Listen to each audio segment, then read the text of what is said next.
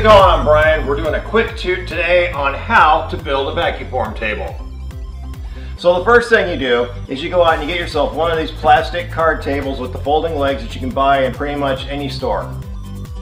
Then the second step is you take a hole saw and you cut a hole here. It's somewhere near the middle, doesn't have to be exact, which you can then put this vacuum cleaner attachment into.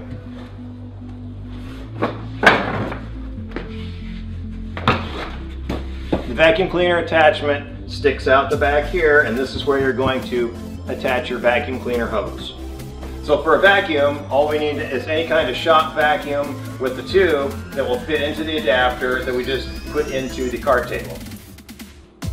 Now you may need help with this step because you have to make these frames that you can hold your plastic in, because the plastic goes in here and you actually have to kind of clamp it in place here as you're heating it in the oven.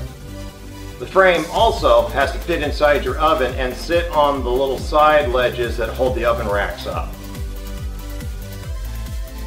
Okay, so if you're going to be doing a lot of heating of plastic and a lot of vacuum forming, don't use your own home oven, because after a while, weird plastic vapors and things will accumulate in your oven. If you're only doing an occasional piece, 1 or 2 pieces every 6 months or a year, then you can go ahead and use your own kitchen oven. But like I said, if you're going to do a lot of it, get a specific oven for it. Don't use the oven you're going to cook food in. Then the last thing you need is you need to get some of this pegboard, and you have to build a frame to set the pegboard in, because this is what your piece is actually going to sit on. The vacuum is going to suck the air through here, and you need these holes to actually pull the plastic down over the piece. So here's our card table, and we're bringing in our vacuum and plugging it into the adapter underneath. So you want to set your box over the vacuum cleaner hole, and then you're going to want to take this down. It doesn't have to be perfect, but you do want to reduce the amount of air loss you'll get from here, because you want it totally sucking through these holes here.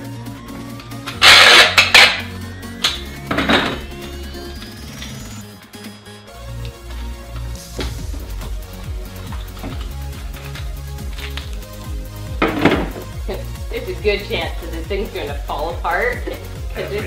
Yeah, because it's pretty trash. No. I want this side up, because I want my thing to be smooth.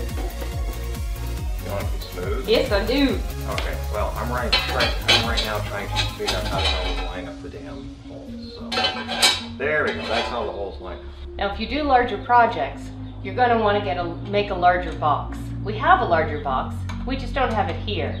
So, this particular thing may be a little bit large for this particular box. We normally use smaller things on this, so it'll be an adventure. Alright, so now we have our plastic set inside our frame, and we're going to put it in the oven and let it sit there and warm up.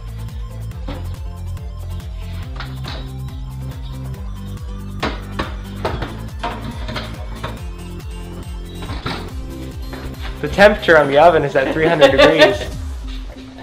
Alright, so you can set the temperature at the oven to whatever you like. We figured out that 300 degrees is actually a pretty good temperature, because it warms the plastic up fairly quickly, but not so much that you're burning things. Always make sure you're doing this in a well-ventilated area.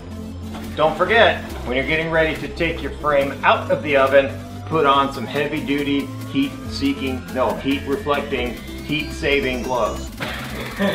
Heat-seeking gloves. Heat-repellent gloves. Safety, be safe. No. I'm not wearing Don't try this at home, kids. How the hell are you supposed to learn how to do it if you don't try it at home? I don't know. Don't suggest that. Yeah. I think that this mold is going to fall apart.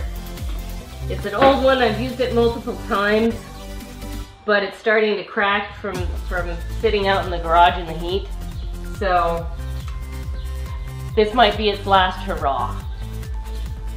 Hurrah. Hurrah! Hopefully it works. So what he's checking for is, you can see the plastic starting to dip in the middle. Once it gets a little dippy, that's when you know that it's warm enough to Vacuform. You want to have a wet rag handy because you'll use this to quick cool the plastic to help it hold its shape while you're vacuuming it down. Okay, everybody at your stations. Okay. Millimeter. Timer. Is it dipping? Can you put your hand on it and touch it? It's getting there. I would give it another minute. Yeah. Oh, I can start smelling it. Yeah. Yeah. You know you're cooking with plastic when you can smell it. Ugh. Smells terrible. Make sure you got your doors and windows open. Well, we've got the dog. If the dog dies, we know to evacuate. Okay. These guys first thing. No, it's just smaller. It's like a bird in the cage. Checking. All right. Dun, dun, dun, dun, dun, dun, dun, dun. Oh, we don't copyright anything. Okay, when to go. Turn it on.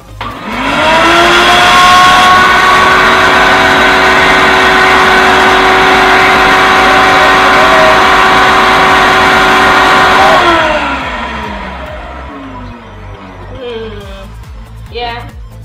Looks alright. Yeah, it I does. think you did a good job. It's just a matter. Oh, it didn't even stick to the It needs mold. to drink it. The mold Nice. didn't fall apart. Woohoo! That is a perfect vacuum form. Yay! All right. Pretty good. Leave that That there. stays. Okay, now I'll we move take this. this out of the mold, or out of the frame. I'm not gonna touch it. It's probably still hot. It's still hot. Yeah, don't touch it with your hands. Be safe. This is the money shot right here. Right here. All right. You can't. All right. There we go. Ow. I'm just gonna sit back and watch. Well, we can. Oh yeah. And here we have it. Then we can take it and put it in the bandsaw to cut this out. Then even it up. Yay! The white powder on the inside, that's baby powder. We use that as a mold release.